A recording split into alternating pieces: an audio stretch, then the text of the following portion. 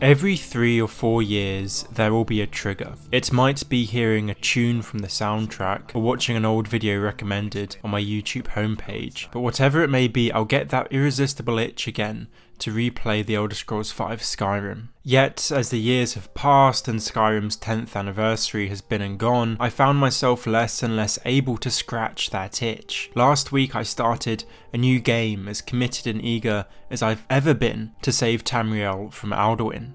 Yet, in spite of my enthusiasm, playing the game felt like a chore after only 20 minutes. Skyrim has, in spite of its almost comical number of re-releases, aged considerably, but perhaps more importantly, so have I. I was 11 when Skyrim was released in November 2011. At that age, Skyrim suited me perfectly because it allowed me to tell my own story. Instead of playing with physical toys, I invested my overactive imagination into Skyrim. I lived and breathed the game, and I continue to do so as I entered my teenage years. In fact, it was when I was 16 that I created this YouTube channel and started to produce videos about the lore of the game. As a young teenager, Skyrim seemed to me like a truly open world where I could set my imagination free. Yet in my most recent attempt to play the game, after I escaped Helgen and was faced once more with Skyrim's open wilderness,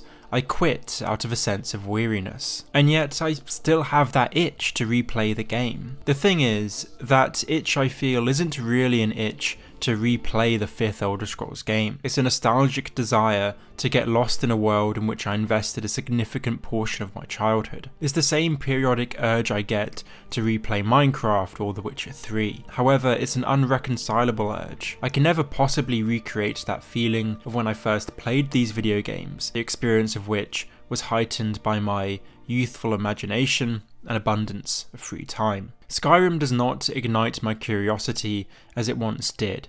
I've lost that juvenile capacity to invent my own worlds and to believe in them. In addition, years of dissecting Skyrim to make videos means that the sense of wonder the game could once instill in me is now gone. It's rather ironic that in making videos on Skyrim, I've rendered it more difficult for myself to enjoy the game. Not being able to enjoy Skyrim does not mean I'm unappreciative of the game. Skyrim was groundbreaking when it was released.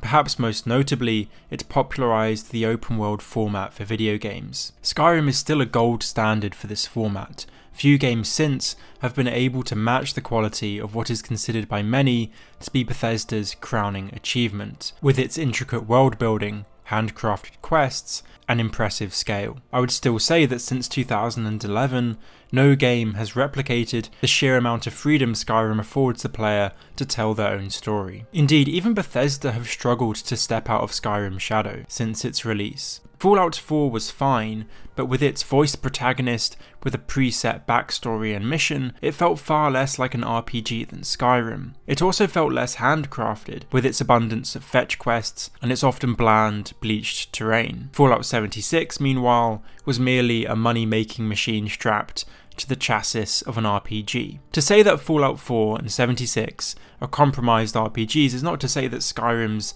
therefore a perfect one. Skyrim got a lot of things right, but gaming has moved on since 2011. For one, since 2011, leaps and bounds have been made towards weaving moving, cinematic stories into the open world model. I am now far more appreciative of story than I was back in 2011, thanks to the likes of The Witcher 3 and Divinity Original Sin 2. Skyrim's underdeveloped characters, an epic but shallow main quest, can't even begin to compare to characters and stories in some newer RPGs. Technical advances have also been made since 2011, and although Skyrim has a vibrant modding community, mods like plastic surgery can only do so much to alleviate aging. Many aspects of The Elder Scrolls V feel extremely dated, but it's the game's combat that has aged the worst. Where once it was accepted that combat in RPGs simply sucked, titles like God of War, Divinity Original Sin 2, and even The Witcher 3 have shown players that creative,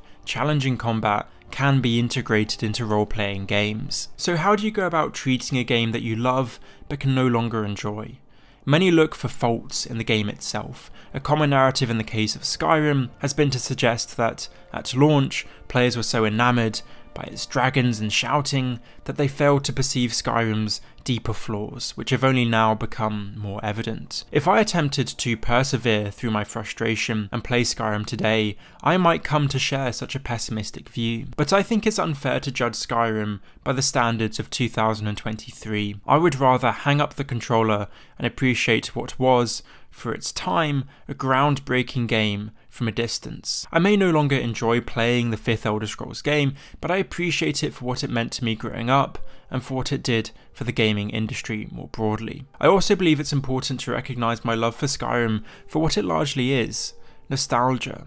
In many ways, I feel sorry for Bethesda now. Millions will judge Starfield according to how far it recreates their childhood experience playing Skyrim. Starfield looks like it will be an amazing game, but perhaps we should all be a bit more realistic and accept that no matter how great it is, Starfield is unlikely to do for us what Skyrim did in 2011.